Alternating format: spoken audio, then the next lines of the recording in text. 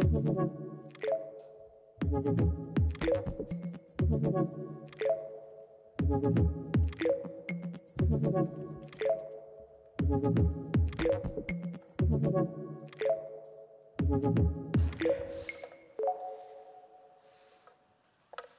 morning, everybody.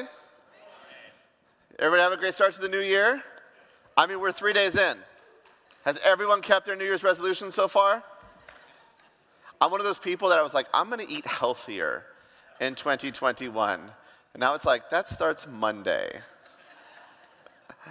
Oh, well, we mentioned, we're kicking off a brand new series this morning called Make Waves. And I'm really excited for this series because it's an opportunity for us to talk about who we are as a church. And even as I was thinking about and pondering, like, what does it look like? What does it mean for us as people or as a church to make waves? I was taken back to really my days growing up in Southern California. Growing up in Southern California, your summers are spent in pools. I imagine very similar to growing up out in this area or living out in this area. Your summers are spent in the lake. We are drawn to water. And I remember growing up as a kid, one of my favorite things to do in a pool was literally to stand at the shallow end of the pool, facing the deep end of the pool. And I would throw my arms out wide, and then I would just use my whole body and just fall into the water. Like, I don't know, you guys ever done that before? Like, it's just kind of a fun thing to do. But I had a purpose behind it. I wasn't just falling into the water because it was fun. I wanted to actually see if I could get the water to start moving. And so I would literally stand there and I would fall forward in the water, and I would see as I came up out of the water the ripple effects, the small waves that I was making. They would, move down the pool, ultimately hitting the deep end of the pool before they started coming back at me. But I didn't want to do this just once, right? I wanted to do it again and again and again. And so I would fall down, I'd get up, I'd throw my arms out, I'd fall down again, and I would try to move as much water as I could because I wanted to make waves in the pool. And what was surprising to me is, honestly, with very little effort and after just a few moments, the whole pool would be moving. Water would be, going down to one end and would be meeting the waves that were coming back down the other end. And I say that because as we talk about what does it look like for us to make waves in our lives as individuals, but also what does it look like for us to make waves when it comes to who we are as a church, what I want us to understand is that with a little intentionality and honestly just a little effort, we can make a profound difference in the lives of people in our community and around the world, both individually and as a church. And so the next couple of weeks, we're going to talk about what this looks like. We're going to talk about what does it look like for us to live out our mission to help people find and follow Jesus. And so this morning, we're going to talk about what does it look like to help people find Jesus. Next week, we're going to talk about what does it look like to help people follow Jesus. And then week 3, we're going to talk about some practical ways we plan to do that as a church this upcoming year in 2021. But also, the last week of this series, we want to give you an opportunity to have some of the questions that you might have about what does it look like for us as a church to do this, to live this out? Or what does it look like for you personally to do this or live this out? We want to create a space and some time to answer some of those questions. And so if I say something this morning, or if I say something next week, or if there's something that you've just been wondering about or pondering when it comes to us helping people find and follow Jesus, I want to invite you to send those questions. You can email them to questions@lakesawyerchurch.org, questions@lakesawyerchurch.org, questions, and it'll be in the chat window if you're online, at lakesawyerchurch.org. And we'll, on week 3, spend some time to answer as many of those questions as we can. But like I mentioned this morning, we're going to talk about that first piece of what it looks like to make waves. We're going to talk about how we can help people find Jesus. And really, the heart behind that is words that come from Jesus himself. In the gospel, which is one of the books that tells us, there's 3 books, or 4 books, Matthew, Mark, Luke, and John, that tell us about the life and the teachings of Jesus. In the gospel of Matthew, Jesus shares really what is known as the Great Commission. It's the heart that motivates these actions. It was words that were shared to Jesus' closest followers, but they're also words that are applied to us today. This is what Jesus says in Matthew 28 in verse 19. He says, Therefore go and make disciples of all nations. And this is not so much like an action verb, like right now go.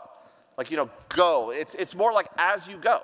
Like as you go about your life, as you live your day in and day out, as you go to work, make disciples at your workplace. As you go to the grocery store, make disciples in the grocery store. As you're in your homes, make disciples in your home. Help people find Jesus, the people that God has placed around you. And in each of us, we have this unique experience of you people that God has placed in the proximity of our lives. Use those moments. Seize the opportunities that we have to help people find Jesus. Now, I understand that it's easy enough to say that. It's easy to say like, hey, everybody, let's just go and help people find Jesus. We understand it maybe mentally, but actually applying it in our lives looks a little bit different. It's probably hard for some of us. Like, what does it look like to live a life that models or is an example for others of who Jesus is, and how do we share it with others? Again, to the connection of knowing and understanding it and actually doing it is difficult for many of us, which is why I think it's helpful to see it played out in the life of someone else. And in the Bible, there is a story of a man who shows us what it looks like to leverage a person's life to help people find Jesus. And that example, that person's life that we come across is found in the book of Acts. Now, as we join with the story in Acts, what's important for us to understand is that the church in this time is under an incredible amount of persecution. They're being persecuted at the hands of the religious leaders of the Israelites. That they are attacking this new burgeoning group of Christians because of what they believe, because of who they say Jesus is. And really the person that's kind of spearheading this whole thing is a man named Saul. And so Saul is basically going around and he's doing horrible things to Christians because at the core, they refuse to stop talking about who Jesus is. That they wanted to tell everyone who would listen about who Jesus was for them in their lives and who Jesus could be for those people in their lives. And in chapter 7, we are introduced, or we come across a story of a young man named Stephen. And Stephen is just, in chapter 7, he's being executed. He's being killed for this very thing. He's being killed because he won't stop telling people about who Jesus is. And now when Stephen gets killed, this obviously sparks some fear within the people in the church in the area. They see what happened to Stephen and they imagine, well, if this could happen to Stephen, then it's possible that what happened to him could also happen to them as well. And so they do a very logical thing. In light of what has just happened to Stephen, I think I would probably do the same thing. They decide it's better to pack up and leave. To pack up and to move away from their ancestral homeland, to move away from really much of what many of them have known for their entire lives, to start life over someplace else. Now you would think if this action caused your whole life to get disrupted, if sharing Jesus with others is what caused Stephen to get killed, is what caused others to be persecuted, if that caused you to have to uproot and move somewhere else, then it would be logical to conclude that you probably wouldn't want to continue the same action that brought about the persecution to begin with. Again, that's what I would logically think, but that's not what they did. That wasn't their story. That even though life might look different now, their purpose remained the same. And this is what Luke tells us in Acts chapter 8 in verse 4. He says, those who had been scattered, these Christ followers who had been scattered, preached the word wherever they went. That they shared Jesus in this new place, wherever that new place was, that sharing Christ might have cost them their home, but it wasn't going to cost them the opportunity to share his life and securing someone else's future. And so they told people. They told people about this life-giving hope and promise that can only be found in Jesus. And one of those individuals that were told, one of the people that were scattered that continued to share Jesus with others was a man named Philip. Philip landed in the town of Samaria, which is about 40 miles north of Jerusalem. And if you're familiar with the story of the Good Samaritan, the Samaritan would have come from Samaria. It wasn't a town or region, an area that was held in high regard of some of the religious elite of the day, but this is where Philip ends up. And when Philip gets to Samaria, he does what we're told the believers who've been scattered do. He shares Jesus with the town. He shares Jesus with those who would listen to him. And what happens, their response to this message, is something that we need to take note of. This is what we're told in verse 6. When the crowds heard Philip, when they heard what Philip was saying and they saw the signs that he performed, they all paid close attention to what he said. The things that Philip said and the way that he conducted, the way that he held himself, the way that he lived his life invited the people to lean in and to hear more. That there was something about him that piqued the interest in other people. And I think that's important for us to understand, especially when it comes to how we leverage our lives, how we go about using what God has done in our lives to help someone else find him. What we say and how we live is just as important as what we say. That as Philip is sharing, people are leaning in. They're not running away and screaming. And I'm sure we've probably had both those experiences. Maybe not just with someone sharing their faith, but we've had experiences in life where someone is sharing about their life or what experience they had, and we're just mesmerized. We want to lean in. We want to hear more. We want to know what they have to say. We've had those experiences, right? But we've also probably had experiences where we're so off-put by someone that we'd rather just run away than have to listen to what this person said. Again, you've had those experiences. I've had those same experiences. One of them actually happened a year ago. A year ago, I went to a preseason football game of the Seattle Seahawks and the I guess now Las Vegas Raiders. And I was blessed with the opportunity to go to that game by a family who's in the church here. And they recognize that even though I'm not a Seahawks fan, I'm a good person, so I couldn't possibly be a Raiders fan. And so they knew that if they gave me tickets to the game, I'd go to the game and go Hawks. And so I decided to take my dad and my girls. We decided to go to the game together. And we were excited. They wore Seahawks gear. I didn't wear Seahawks gear. I didn't wear Raiders gear. I didn't wear Seahawks gear, but I went to the game, and we get down to CenturyLink or Lumen Field or I don't know what it's called anymore, but we get down to the stadium, and there's literally thousands of people. Back in the day and the time where thousands of people could be together. And there's thousands of people out on the streets, and there's energy on the streets, and there's people that are filing into the stadium, and excitement's building as it's getting closer and closer to kickoff. And as we're making our way towards the stadium, there is a handful of people who are out there in front of the stadium with large signs and bullhorns telling everyone who's coming that they have to repent or they're going to go to hell. That they need to confess their sins and invite Jesus into their lives. That they need to acknowledge they have a need for a Savior, or they'll spend eternity apart from Christ. They'll spend eternity apart from God. And I have to tell you, it was pretty off-putting. It was pretty off-putting as we were walking up, and they're shouting, and they're obviously wanting to make sure everyone knows where they're coming from. And it's off-putting not just to me, but my girls are asking me questions like, what are they doing? Is this what you should be doing? And it's definitely off-putting to the thousands of fans who are shouting back to them, only using words that I can't use here from the stage. But, it's this interesting experience. And as I kind of walked my girls through that, what was just happening, there was an acknowledgement, and this is the tension, that everything they were saying is right. That we do need Jesus. That we are sinners in need of a Savior. That apart from Christ, we will spend eternity away from God. That we will spend eternity without being in His presence. What they're saying is absolutely right. But I also wanted my girls to understand that how you say it, how you conduct yourselves, is almost as important, if not more important, than the words you're saying.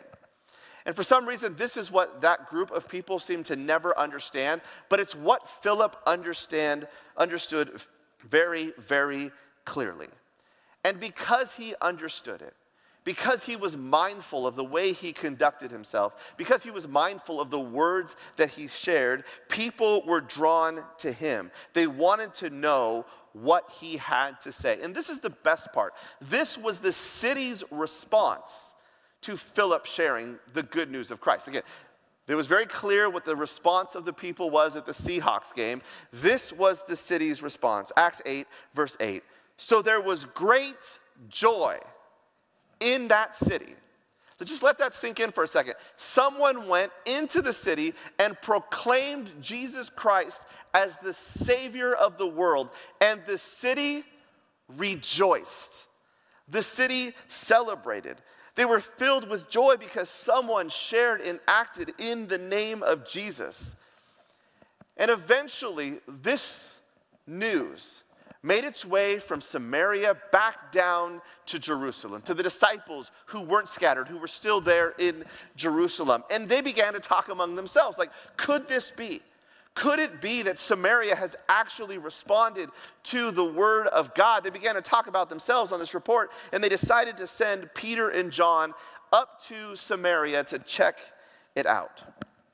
And when they got there, they realized that everything that they heard was correct, that it was right, that what Philip had done was actually truthful. And they rejoiced. They too celebrated and they responded. They literally, they prayed for these new believers.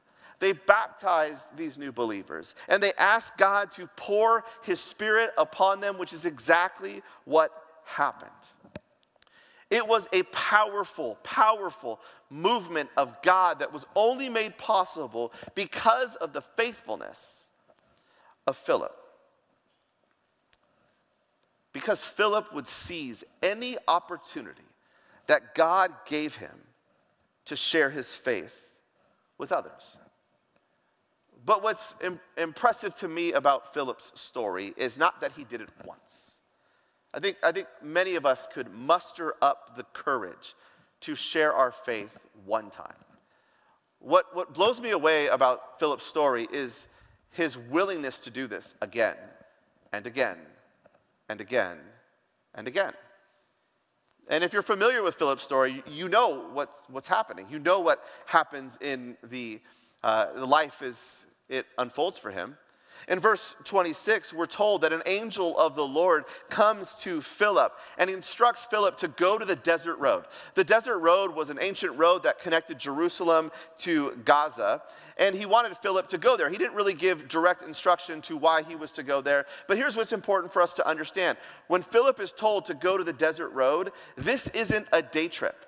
This isn't like, hey, Philip, can you head down to the desert road for today? Just go down there. I'm going to do something you don't really know yet, but just go there. What literally the angel's asking Philip to do is to start over again.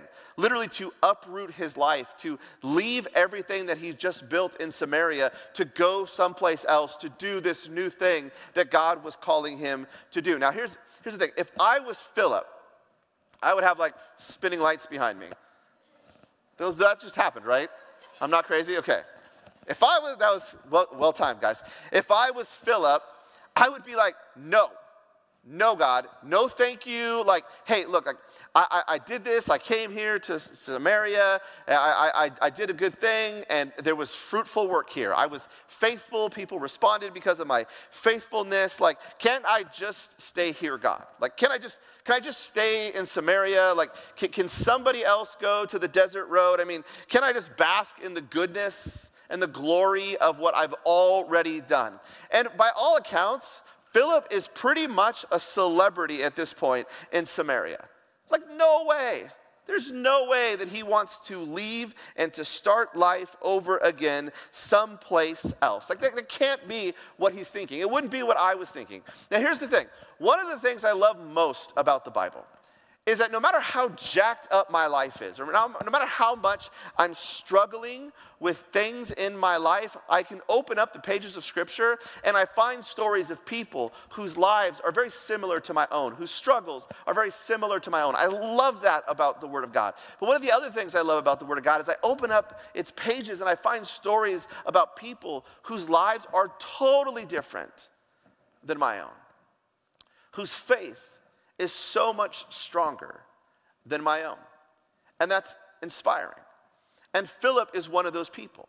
Philip is one of those people who inspire me to do more, to be better. Philip was a man of faith, willing to follow after God regardless of where it led him or what he had to sacrifice to do it. And so honestly, Philip did what I probably wouldn't do. He packed up his life in Samaria and he set out back on the road. And as he's on this journey to the desert road, we're told that he encounters a man, an Ethiopian eunuch, who had just come from Jerusalem. The eunuch's position is important because it talks about this making waves, this impact that goes beyond ourselves. The eunuch was essentially the treasury secretary for the queen of Ethiopia. And as he was traveling down to the desert road, as this Ethiopian was traveling back home, we see that God orchestrated their connection. God opens a door and Philip steps through the door. This is what we read in verse 30. Then Philip, at the prompting of the angel, ran up to the chariot and heard the man reading Isaiah the prophet. Do you understand what you are reading? Philip asked. Philip asked a very clear but very important question. He says to the man, do you understand what you are reading? Now, he's not asking the man if he knows how to read. He's not like, hey, do you need me to read this to you? He wants to know if he understands the significance of what he's reading. Does he understand what Isaiah is saying? More importantly, does he understand that Isaiah is pointing to Jesus? Philip wants to know if this Ethiopian gets who Jesus is and what Jesus can mean for this man's life. And this is his response, the man's response. He says, how can I? How can I unless someone explains it to me? And so he invited Philip to come and to sit with him. And that's exactly what Philip did. Philip stopped and he took the time to sit with this man. He took the time to help this man understand the word of God, to help the man understand what God was doing in his life. He created the space. And it's so important because many of us are so busy, we don't think we have any space. Philip was busy, but he created the space to talk to this man about what matters most in life. And Philip helped this man, this Ethiopian, cross the line of faith. He helped him find Jesus. And as they traveled down the road together in the Ethiopian's chariot, they eventually came to a stream of water where the man looked at Philip and said, look, verse 37, here is water. I mean, what can stand in the way of my being baptized? And he gave orders to stop the chariot. Then both Philip and the eunuch went down into the water, and Philip baptized him. Philip baptized this man, an act that symbolizes the dying to oneself, the death of our sins, raising up to walk a new life in Christ. And as quickly as God had orchestrated this meeting between Philip and this Ethiopian, God moved Philip once again. That after this moment, Philip would go away, never to see the Ethiopian again. And I want us to take note of what the Ethiopian's response is. This is his response to encountering Philip. This is his response to that experience. He, being the Ethiopian in verse 39, went on his way rejoicing. The Ethiopian went on his way rejoicing. That every single time, that Philip helps someone find Jesus, they walk away with joy. They rejoice because they get a taste of life, true life, everlasting life. And for Philip, this is the point. This is the point where he's supposed to hear. This is the point that I would want to hear. Well done, good and faithful servant. Philip didn't just do this once, but Philip did it twice. Surely at this point, he has to be done. God can use someone else moving forward. But if there was ever an opportunity, if there was ever a chance to tell someone about Jesus, Philip would run towards that opportunity. He would never, ever stop. In verse 40, we're told that Philip appeared at Azotus, that Philip went from where he was on that desert road, ended up at Azotus, and traveled about, preaching the gospel in all the towns until he reached Caesarea. That Philip literally dedicated his life, his entire life, to helping people find Jesus. Now, it would be easy. It would be easy for us to say, well, Philip is special. Like, Philip is unique. Like, Philip's got this gift. This is like his calling. It's like what he does. That's why he's in the Bible. Like, it's his thing. It's not our thing. But the reality is, none of us, not a single one of us who considers ourselves Christ's followers, can escape Jesus' words. That we are called. We are called to go into the world and make disciples. We are called to go into the world and help people find Jesus. Like, no one gets a get out of jail free card with that. No one gets to opt out of that responsibility. That's not an option. This was Philip's calling, but it's also your calling. This is what you are called to do. This is what I am called to do. This is what Jesus commands us to do. And the reality is, as I look at Philip's life, I don't think it's about gifting. I mean, obviously he's got some skills. The more you do things, the better you become at things. Like in life, the things that we pride ourselves on, the things that we're good at, maybe some of our hobbies, you've perfected that skill, or you've gotten better with that skill through practice. Like, I don't think Philip has this unique gifting. I think he just uses the opportunities, and he grows through those opportunities. So it's not a gifting that I see in Philip. What I see in Philip is passion and availability. That Philip has a passion and he makes himself available. That he's absolutely passionate about Jesus, about what Jesus has meant to him in his life, and he wants other people to know his Savior. He wants them to know what he knows. He wants them to have eternity like he knows he has eternity. And if we don't feel the same way, if we don't have that same passion, I think we really need to look inside and begin to ask ourselves, why? Now, I'm going to be honest with you. I don't always have this passion. I don't always jump for joy when it comes to opportunities to share my faith with other people. Because even though, honestly, it's gone really well for Philip, I think there's probably experiences for him where it hasn't gone so well. There's been experiences for me where it hasn't gone so well. But I need to look past that. I need to look past the fear. I need to look past the worry. I need to look into my heart. You need to look into your heart. And you need to ask God, why don't you have that same passion?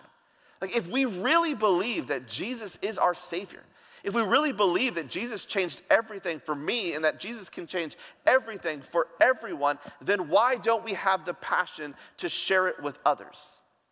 What is going on inside our heart? Where is our passion when it comes to this important principle? The other thing I see in Philip is his availability. That Philip always allowed himself to be available to what God was doing. I'm sure, like many of us, Philip had other things going on. Like many of us, Philip's life was busy. But if God opened the door, if God created a chance, then Philip was willing to drop everything. Philip was willing to rearrange his schedule. He was willing to let go of the things that he had planned for the thing that God had planned for him, and to follow and to lean in to what that was. Philip continually made himself available. And the truth is, many of us don't. Or we do. We make ourselves available to God at church on Sundays, and then we plan out the rest of our week. But what would happen tomorrow if God taps you on the shoulder and said, hey, today I want you to do this. And I know you have work. I know you have all these other expectations, but would you be available for what I'm calling you to do? And if we're prioritizing our schedules over what God is calling us to do, then we've got the wrong priorities. For Philip, it was about passion and about availability. For us, it has to be about passion and about availability. And I think what made Philip so unique is this wasn't an obligation. This wasn't something he had to do. I think that's why people respond so favorably to him, because he understands it for what it is. It's an opportunity. It's an opportunity to help someone understand what life could really be like, what life should be like as God has designed it to be. And he seized those opportunities. And as long as we're looking at it as an obligation, we won't come across with the same joy that Philip did. We need to see it as an opportunity. So I want to invite you really this week to do two things. One, I want you to spend some time praying. A very, very, very directed prayer to say, God, help ignite the passion of my heart.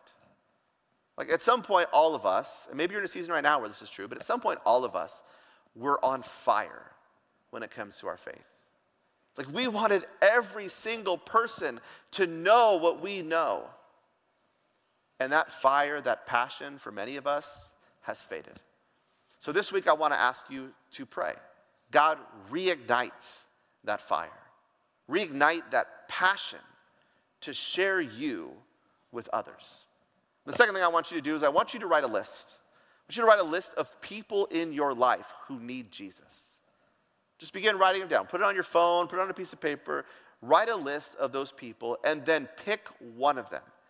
And specifically pray for that person. Pray for an opportunity to begin to build or to deepen a relationship that you have with them. Pray for opportunities that you can begin to share your faith. Pray for opportunities to hear their stories, to get to know their struggles and their joys. And then be willing to step in and to share your story, your struggles, and your joy. Be willing to share how Jesus changed everything in your life. And then seize those opportunities.